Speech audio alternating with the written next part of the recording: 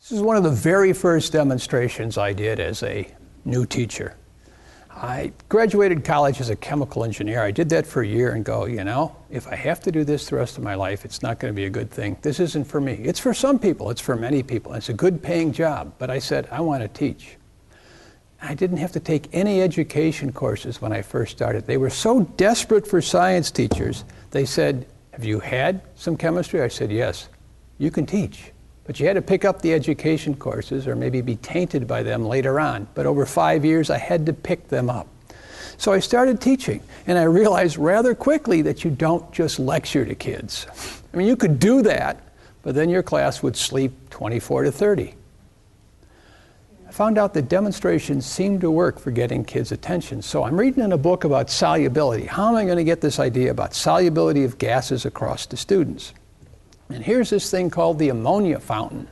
So I'm reading it. Now I want you to keep in mind that in the late 60s and early 70s, demonstration books did not have much in the way of safety. You were supposed to know that a priori. You know, I don't know where, but you were supposed to know that. So I get out the ammonia flask, the ammonia fountain, and I found in the back room a flask. The problem was it was a flat bottom flask. It didn't say anything about that in there, and I used it. That was not a good thing. And because a flat bottom flask, the glass is stressed. It was also much thinner than this. It's important that you use a fairly thick-walled flask and one that's got a round bottom. Okay? Because otherwise, under pressure, this will implode. I know. I have first-hand experience with that. It did that in my class in front of my students. There were no safety warnings about that. So that's an important thing. The other part of the setup involves this stopper, okay, a dropper filled with water, and a glass tube, and there's a taper on the end. Now, you make this simply by heating the glass, rotating it slowly, and then pulling it, and you'll get a nice point, something like this. The opening isn't that critical. And you can use this demonstration not just for solubilities of gases, but you can use it when you're talking about polar molecules, nonpolar, hydrogen bonding, acid-base indicators, because the liquid I have down here is a 0.04% bromthymol blue solution, and it's in a slightly acidic solution. We're going to make it basic and have it turn blue. Now, this is not how I would do this for my students. I wouldn't tell them all the stuff I'm telling you so that you can reproduce this. This is Windex. Windex contains ammonia. It says, in fact, it's kind of neat. It says it contains ammonia D. Now, I don't know what the D stands for. Maybe deuterium instead of regular hydrogen. Maybe that's why it's so good at cleaning. I'm not sure what the D part means. But this is filled with ammonia gas, and ammonia gas has an affinity for water. It's very soluble in water. Now, we fill this with a cylinder of ammonia gas in the hood, which we're lucky to have. I didn't have ammonia gas when I first did this. I had to do it the old-fashioned way. Now, there's a drawing on the board. Can you guys get that drawing on the board? Just walk over here.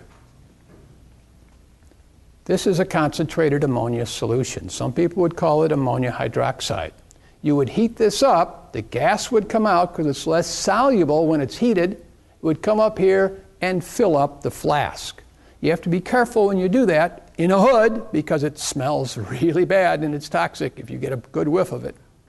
And two, you have to heat it slowly so you just get the gas and not the water vapor up in there, because if you get the water vapor up in here, it's going to be soluble and the gas will dissolve. So I'm going to take this setup now, and I'm going to put this in here, take this stopper out, put this in there as fast as I can, and then I'm going to squeeze the dropper, okay, and we're going to see what happens. So here goes. Theory guides, experiment decides. Okay. Now, not much is happening yet. Oh, nice.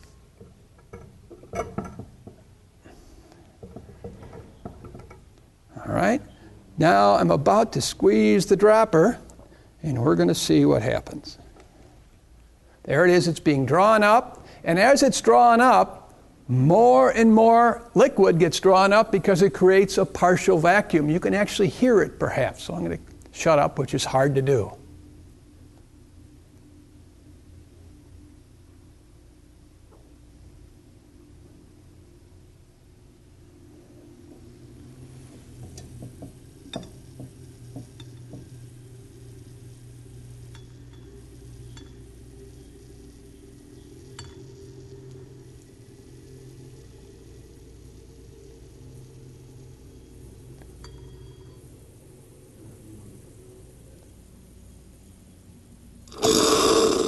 Oh, we get that nice flushing sound at the end. If I had more water in there, and on purpose, because I like that sound, I didn't let it fill up. It'll fill up almost to the very top.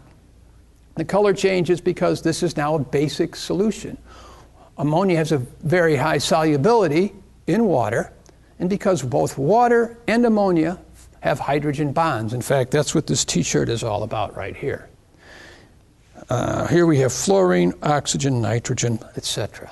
This is in Swedish. Some Swedish friends of mine gave it when we did a workshop in Sweden. And if you speak Swedish, you can read the t-shirt. This is what I call t-shirt chemistry. If you're Swedish, you can pronounce this word, funkelbush. But most of us can just look at the periodic table and get some feel for the electronegativity, which is what this is talking about. And we can relate that to bonding. In this case, oxygen, fluorine, oxygen, and nitrogen are so electronegative that when these bond with hydrogen, you can have hydrogen bonding between molecules. Now, this is very confusing for the kids because you have both inter and intramolecular forces. In this case, what we were looking at was the solubility of ammonia in a solution and in water. Ammonia is very soluble in water, so again, when we squirted this, the water went up in there. The ammonia gas started to dissolve in it, creating a partial vacuum.